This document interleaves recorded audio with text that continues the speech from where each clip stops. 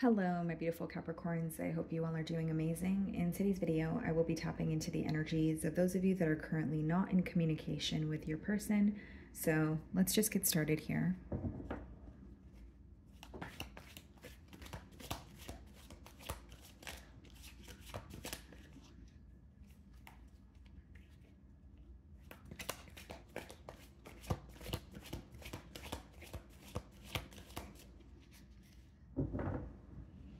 Okay, guys, so we have the Temperance card on the bottom of the deck. So some of you could be dealing with a Sagittarius, and we have the High Priestess. So Pisces energy, potentially you could be dealing with the Cancer also. So the High Priestess kind of just confirms that this is someone that you're not speaking to. It could be, symbolic for silent treatment. But with the Temperance, I do see it as someone who wants to, they want more balance. They want more harmony between the both of you. Okay, they could also be very focused on like the optimistic side of things. Like the Temperance card could speak about, turning something that feels negative into something positive, or just focusing on the positive of a situation, even if you feel defeated, even if you are feeling some sort of sorrow here. So let's start off by seeing how this person is currently viewing you.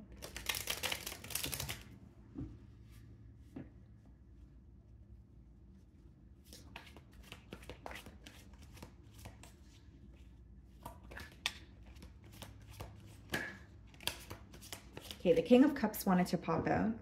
Okay, so some of you could be dealing with the water sign, Cancer, Pisces, Scorpio. They're viewing you in the Nine of Cups energy. This is someone who has a lot of love for you. You know, not only are they viewing you as someone who makes them very happy, they're viewing you as wish fulfillment, like someone that they want to be with, someone that they feel fulfills around. They may even feel like you are like their dream partner, like you're perfect in their eyes. Nine of Cups is wish fulfillment here, and that's how they're viewing you. We have the Ace of Swords followed by the Seven of Wands in the challenge position. Seems to me that it's someone who wants to tell you their truth, or they want to come clean about something, but they're also a tad bit defensive with the Seven of Wands. Because Ace of Swords coming out in the challenge position, I don't really see it as a challenge. It's more so like an urgency to speak to you, or wanting to tell you some sort of truth, wanting to reveal something, right? In hopes that you guys can have a breakthrough in this dynamic, but followed by the Seven of Wands. It could be an energy of someone who is feeling, again, a bit defensive, or they're wanting to speak to you, but there are certain things that they're not ready to address. Seven of Wands could also be someone who's very like on the fence and feeling a bit guarded, not really knowing how to, move forward in a situation, or trying to figure out their next moves here. The way that you're viewing them, the Star card, you may be holding on to some sort of hope or faith that you guys could work things out. Some of you could be dealing with an Aquarius here, but Capricorn, I also see it as wanting to heal, whether it's wanting to heal something with this person, whether it's wanting to heal from this connection.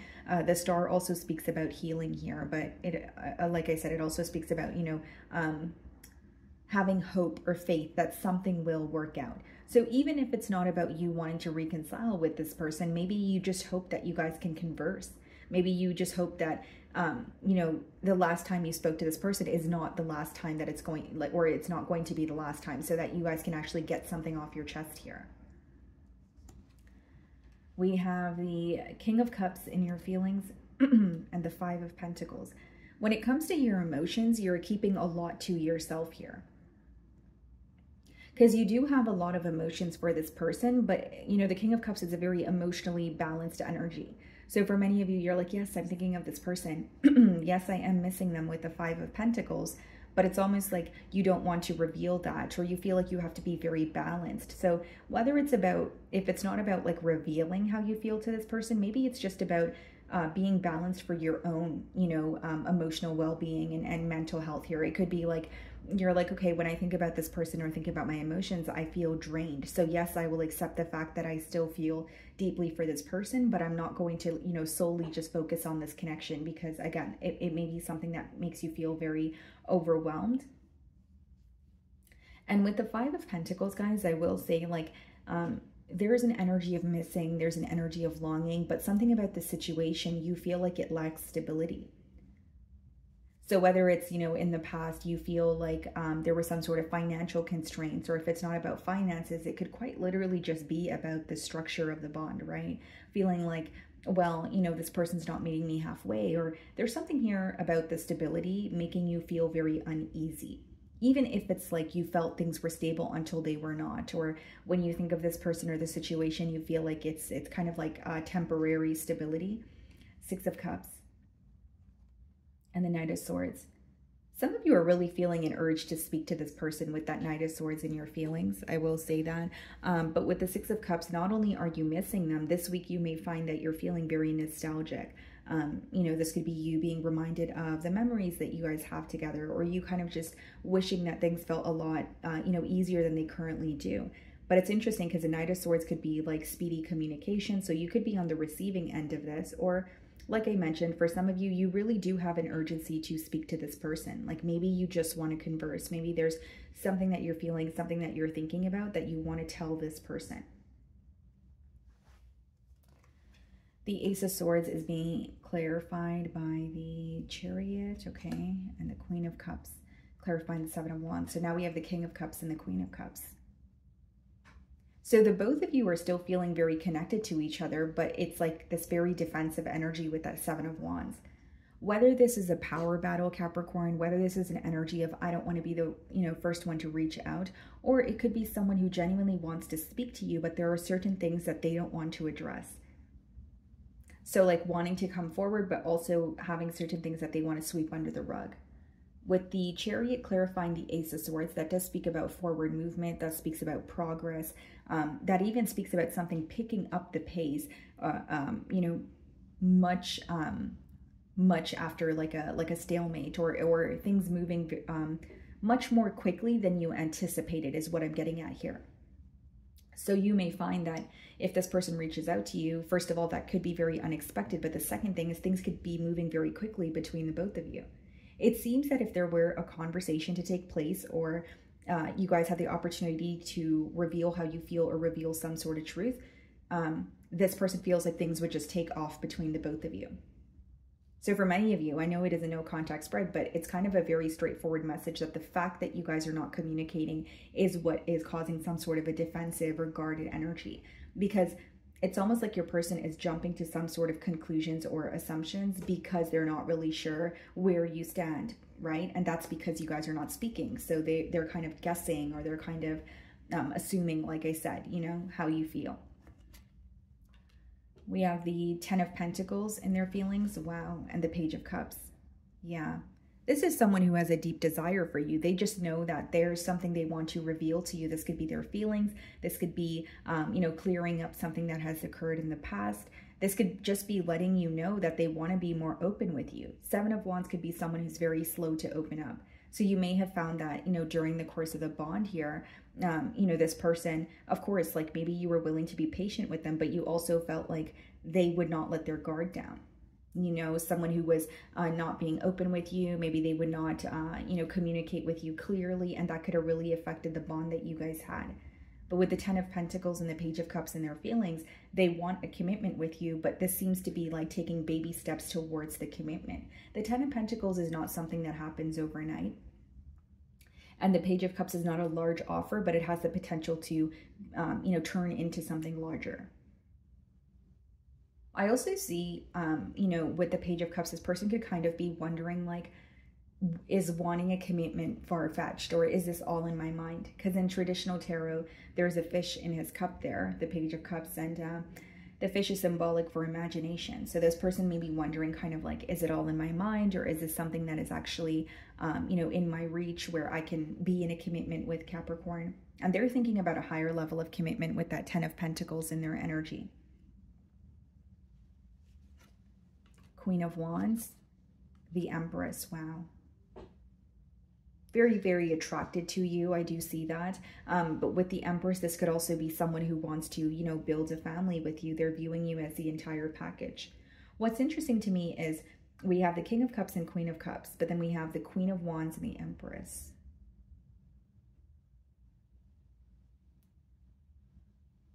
There is a level of attraction here, but maybe in the past there was some sort of like a decision to be made. Or if it was someone who was non-committal, now they're wanting a commitment. Like there's definitely a change of mind that they're having here. Three of Cups. Oh. Because I was like, why do we have the King of Cups, Queen of Cups, Queen of Wands, Empress, Three of Cups? So as many of you know, the Three of Cups and Queen of Wands could definitely be some sort of an interference here. So like I said, they could have had a choice to make between two people. For some of you, this person may have children elsewhere. Like they may have children with someone else. So that may be their responsibility, but they're feeling connected to you. So it could be that they had the decision to, you know, take care of their responsibilities, but be in a commitment with you. For others of you, you know, 10 of Pentacles, 3 of Cups, Queen of Wands could be someone who's in a commitment elsewhere, but they feel connected to you and they're thinking of you. So take it how it resonates here, guys, but 3 of Cups doesn't always have to be, you know, a third-party interference in terms of another person. It could be someone who, like I said, I've given you guys the example of, you know, maybe a non-committal individual or someone who, you know, is wanting to like have their cake and eat it too. There's definitely a decision here that they have to make. But I do see it as someone who's very focused on you. Emotionally, they feel very connected to you. But when it comes to the 3D, they may feel like there's some sort of responsibilities or that they have to take care of, or they feel entitled to another situation. And it makes sense because I did say with the Ace of Swords and the Seven of Wands, this person wants to come clean. Not come clean about something. It's more so like tell you their truth. But I did say because it's coming out with the Seven of Wands, there's something they're defensive about. So it may be the fact that you know they're committed elsewhere, or it may be the fact that they don't want to talk about being indecisive in the past. Because it's kind of a... like the energy that's coming through is a little bit contradicting. It's like wanting to be open with you, but not feeling ready to speak about everything. Another Queen. Okay, Queen of Pentacles, Eight of Swords. Yeah, I do see it as someone who's very stuck on you. You know, we do have the Queen of Pentacles here, so it is your energy. But with the Eight of Swords, that's more so like feeling very mentally stuck. This could be like limiting beliefs, restricting thoughts. I also see it as someone who feels like this week they could be thinking about you very heavily. So, you know, this week could be of significance to this relationship here, or I'm just picking up on an energy of someone who just can't seem to get you off their mind. You know what this person is wondering? It's almost like they feel they have got themselves into some sort of a web that is so difficult to get out of, and they're not impressed with their actions, and it's causing them to feel very stuck. It is someone who is feeling connected to you, Capricorn. It is someone who is thinking of you, but they feel so restricted. And for some of you, it's quite literally because they feel like they shouldn't be trying to pursue you without ending something else, or it could be a case of self-sabotage. But, you know, just being transparent, we do have three queens here, yeah, including the Empress as well. So it could be that they're feeling connected to you, but they're not really making a choice because there's something else that they need to release. What's the Queen of Pentacles? Knight of Wands, Eight of Swords, Ten of Swords. Wow. They feel like they were very in and out with you, Capricorn. They feel like they were very fickle. They're not pleased with the way that they have treated you. Ten of Swords clarifying the Eight of Swords is someone where they're in their mind or their thoughts, like what's going on is like, it's almost like they feel like things are over and they're trying not to accept it, but that's the reality of it. Like Eight of Swords and Ten of Swords, guys, it could be a tough energy because it's like when you feel stuck, but you also feel like you need to let something go. And I know that's a little bit of a tough message to hear, guys, but I don't want to, you know, guide you in the wrong way or just tell you what you want to hear. Eight of Swords and Ten of Swords is someone who could be like feeling stuck, yes, and they're thinking of you, but Ten of Swords is like, okay, this is a painful ending, but I need to accept it. Because they feel like they don't know what to do. That's what's coming out in the potential outcome. They don't know what to do. They don't know which direction to choose. Like they're focused on you, and I don't think it's about which direction to choose. They just feel restricted, which means either, you know, not making a decision is making a decision depending on your perspective, or it's like knowing that, okay, there's only one way to go about this and I have to, you know, release this, or like they feel very, I guess the best word is like stuck, stagnant, restricted. They don't feel like they have many options. And with the Ten of Swords, it's like feeling defeated, powerless. And as much as they feel connected to you, they feel like they have to let it go. And with the Knight of Wands clarifying the Queen of Pentacles, it's like they feel like their behavior towards you was not fair. And even in the potential outcome, if this person comes towards you, they may come with a lot of excitement, and if you're looking forward to just hearing from this person, you may be pleased. But if you're looking for a commitment, I feel like this person is still stuck in another situation, or they're wanting to connect with you, but they're not ready to make a firm decision about releasing something else. Like, they feel a lot of passion towards you. They even feel an urgency to communicate with you, but the reasoning behind it is like, yes, they feel connected to you, but they're still not making a decision. So it kind of just depends what you're looking for or what you're willing to tolerate here, Capricorn. Because Knight of Wands could be, unexpected communication, someone rushing in, but you will notice that their behavior is still inconsistent. And that's because their attention is still, like they're still spreading their self too thin. It's not like they're solely focused on one person here. And again, guys, like, even if they're connected elsewhere, but it's not necessarily through, oh wow, interesting, 8 of Wands on the bottom of the deck. So you definitely could receive communication from them. But even if they're not connected to someone through like emotionally, but it's more so finances, I just see it as 8 of Swords is like being stuck in a situation. Like, you're thinking about what to do, but it's not really solution oriented because you're not doing much about it. This person may also be up in their mind about making a change or letting go of, for example, if it is another person in this situation, they could be afraid of letting go of that particular person or that, situation, because moving forward, they don't know what is going to occur between the both of you. I see it as someone who still wants to speak to you, like they still want to connect with you, but they're not really making a decision. I think that the situation will remain stuck. So even if they communicate with you, it's not really like a change is not really being made. The only change is them reaching out or breaking the silence. Does that make sense? Okay, so let's see what they want to communicate to you. Split the deck. We have I regret lying to you.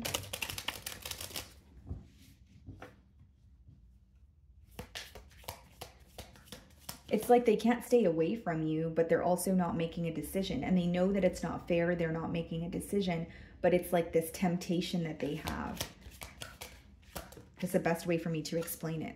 We need to let each other go. This is what I said, guys, with the 8 of Swords and the 10 of Swords. Like someone who's like having a hard time accepting an ending, but they also feel like things are over. Like, why do I keep thinking of Capricorn? Why do I keep, wanting to like reach out to them?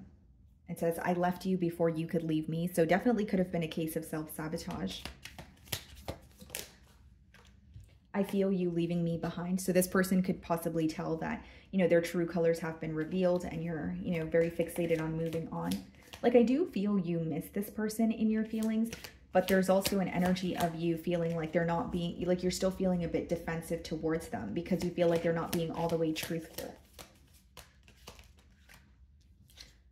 I am not available. Yeah, this is a very specific message, guys. I think some of you may have connected with someone who was in a commitment, whether, you were aware of this, prior to it. Maybe they told you they recently, went through a breakup, or they're in the process of going through a breakup, but it seems to be someone who feels guilty for wanting you, or they feel tempted by you, but they know they shouldn't. They can't help their feelings, but that's kind of what I'm getting here. Sometimes I stay awake thinking about you. Okay. So my wonderful Capricorns, that is what I'm getting for you this week. I really do hope you were able to find a message that resonated with you here today.